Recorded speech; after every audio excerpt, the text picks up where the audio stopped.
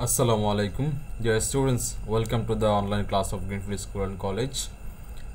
So today we gonna solve some exercises from passage narration, and we learned the rules earlier. So no point to discuss the rules once again. So try to connect what you learned earlier. Then things will be easy for us. So before solving any passage narration text, we to go through the text once or two times. And another thing you to do, we to trace what the speakers, who said to whom, and what the listener like. And after identifying speakers, listener, and we to identify what type of sentences and tense are used inside the speech. So once we are able to trace the tense and sentences, then it will be helpful for us to change them in indirect speech. So in case of passage narration, we to actually change the direct speech to indirect speech.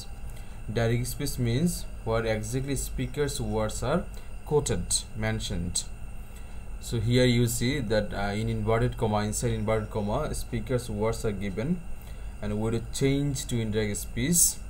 There will narrate the things like from a third person perspective.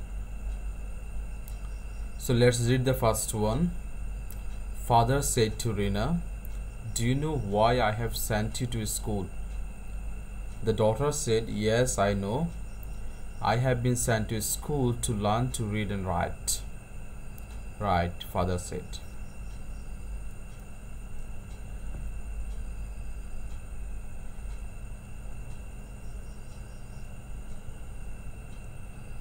So what you understand, the conversation happens between father and Rina. And first sentence, "Do you know why I have sent you to school?" So it's an actually interrogative sentence, and second part, second clause is "I have sent you to school." It's present simple tense. So you know that if there is past tense, it will be changed to present tense, will be changed to past tense. So present perfect, it will be changed to past perfect. So the daughter said, "Yes, I know," and for yes we take represent the affirmative. "I have been sent to school to learn and to read and write." So another present perfect tense here. So we'll change it to past perfect. "Right," father said. See, our conversation ends.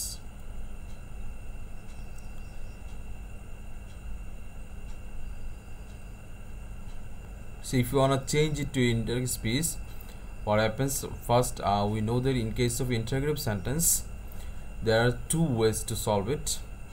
But whether you have to take if or WS words.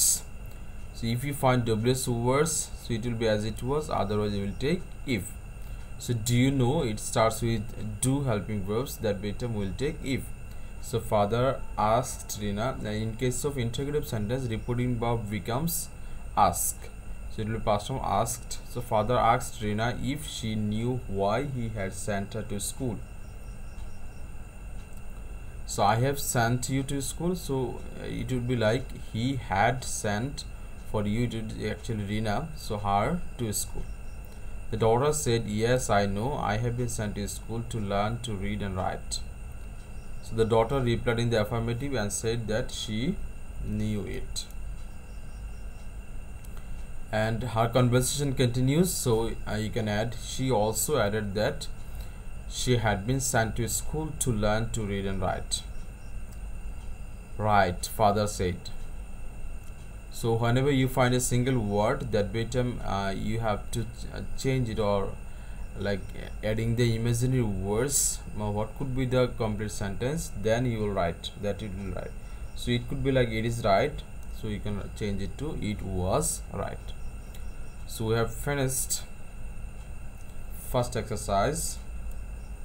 So what we learned here,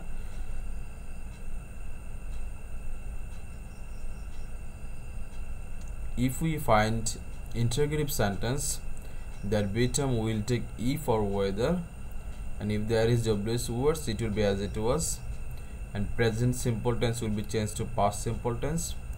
For yes, we will take it in the affirmative, and if you find any single word, we'll think about the complete sentence, then we'll change it. In this it comes, Father asked Reina if she knew why he had sent her to school. The daughter replied in the affirmative and said that she knew it. She also added that she had been sent to school to learn to read and write. Father told Reena it was right.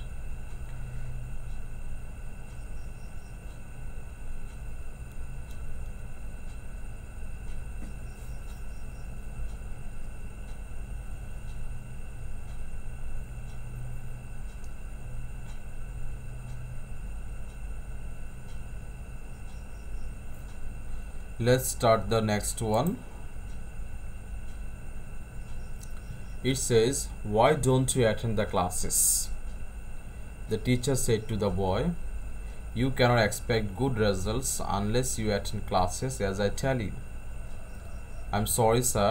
I have offended you," said the boy. "Thank you," said the teacher.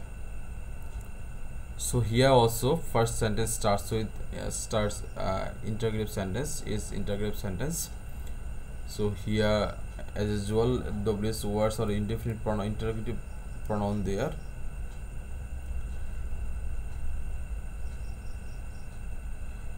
So the conversation happens with teacher and a boy.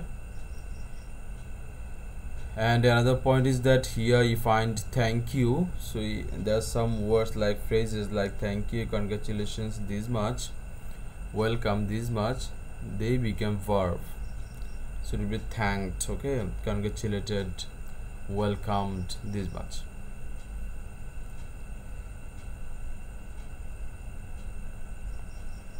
So let's start changing into indirect speech. So why don't you attend the classes? The teacher said to the boy. So as it is interrogative, so we'll take reporting verb ask. So teacher asked the boy why. So don't, it will be didn't. So why didn't you attend the classes? Didn't he attend the class? You cannot expect good results unless you attend class as I tell you. So actually who said it, it is not mentioned, but from the tone of the sentence we understand that actually it is delivered by teacher.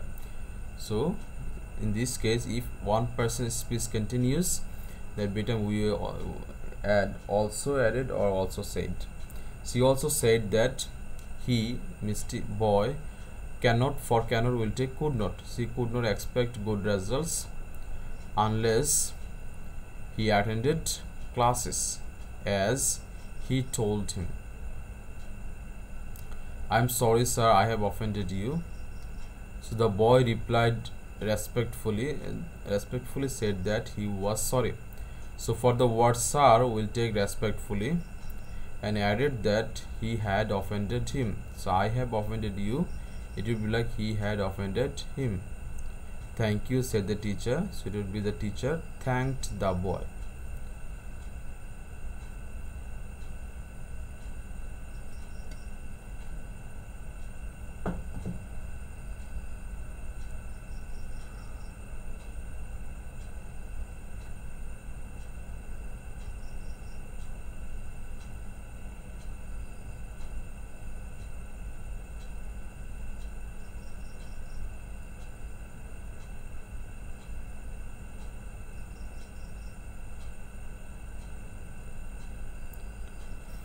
So we have finished another exercise. Now let's move to exercise 3. It says, the man said to the boy, "Are you going to sit for JC examination this year?" "Yes," said the boy. The man said, "How is your preparation?" "I have a good preparation," replied the boy. So here also first sentence is interrogative. So we'll take repeating verb ask. So as there is no WS words, it will be if. And are you going, it is present continuous, it will be changed to past continuous. And for yes we will take reply in the affirmative. So how is your preparation? Another question, and it is I have a good preparation. So for have we'll take had. So the answer comes, the man asked the boy if he was going to sit for JC examination that year. For this we took that. So the boy replied, the boy said yes, so the boy replied in the affirmative. The man asked the boy again how his preparation was. So it was like how is your preparation, so it will be how his preparation was. The boy replied that he had a good preparation. So it was I have a good preparation. So it will be changed to he had a good preparation.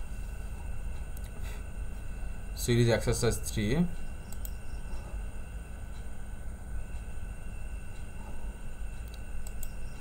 Hopefully you are getting. So what new things we learned here? And if you find an interrogative sentence that doesn't start with WS words, in this case we to take if. And for present continuous it will be changed to past continuous. For this we'll take that. For yes we'll take replied in the affirmative. And again, how is your preparation? It is like WS words there, so it will be as it was, only the helping verbs and tense would be changed. And I have a good preparation, it will be also changed, like have would be changed to like had. So he had a good preparation.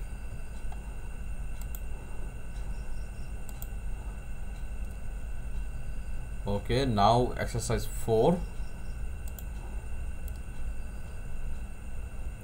It says, once I said to a little girl, what is your mother's name? I know my mother's name, but I will not tell you that, said the girl. I said, what a clever girl you are. So it's like it's also first sentence starts with interrogative sentence.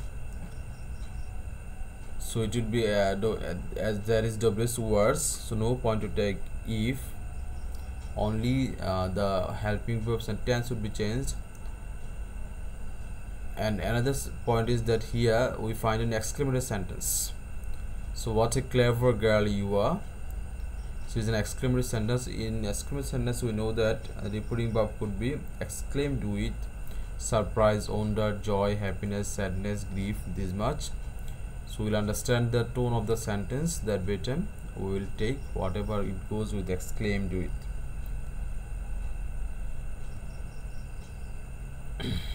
Okay, so what is the answer? It says, once I asked a little girl what her mother name was. So what is your mother's name? So it would be like what her mother's name was. I know my mother's name, but I will not tell you that, said the girl. So as the previous sentence is question, so in this much this time we can take replied. So the girl replied that she knew her mother's name, but she would not tell me that.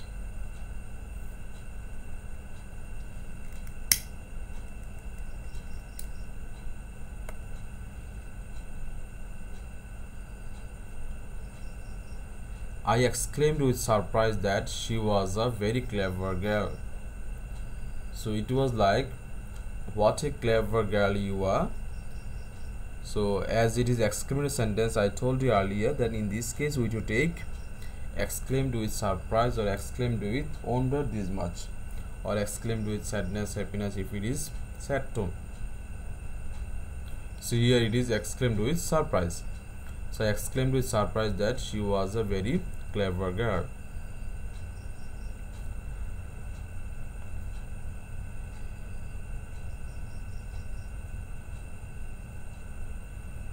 So we have finished solving exercise 4. Let's start exercise 5.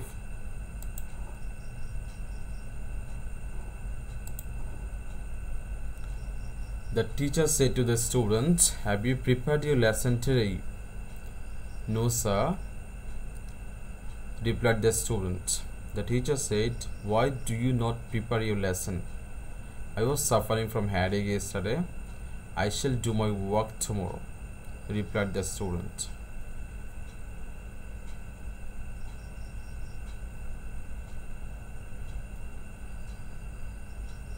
So what new things we find here? No, for no we take replied in the negative, and here also interrogative sentence there, so we'll take E for WS words there, and for yesterday we take the previous day, or tomorrow the next day. Okay, other things as usual. For shall we'll take would. So the teacher asks the student, have you prepared your lesson today? So for today we'll take that day. So the teacher asks the student if he had prepared his lesson that day.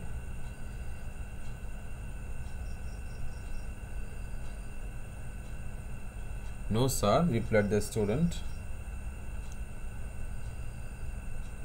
So as we know, for no we'll take replied in the negative, so it would be the student respectfully replied in the negative. And the point is that for sir, for the word sir will take respectfully or with respect. Then the teacher said, why do you not prepare your lesson? So for do you not means present tense, so it will be changed to past tense, it didn't. So the teacher asked the student again why he didn't prepare his lesson. I was suffering from headache yesterday. So the student replied that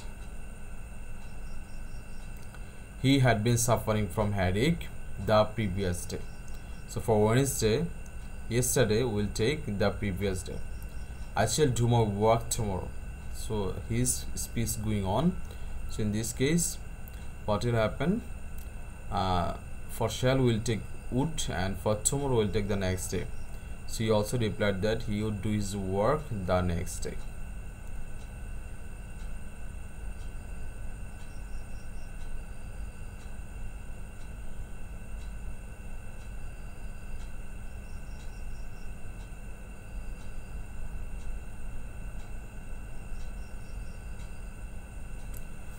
So we have finished so far 5 exercises from direct speech to indirect speech.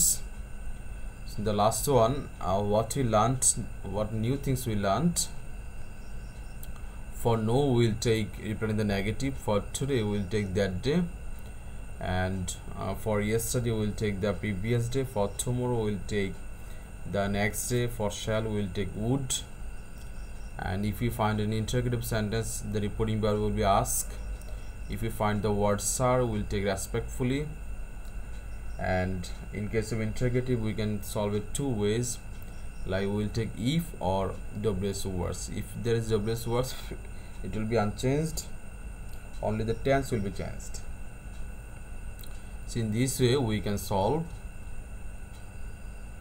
passage narration. So far we have finished 5 exercises. Hopefully you understood this.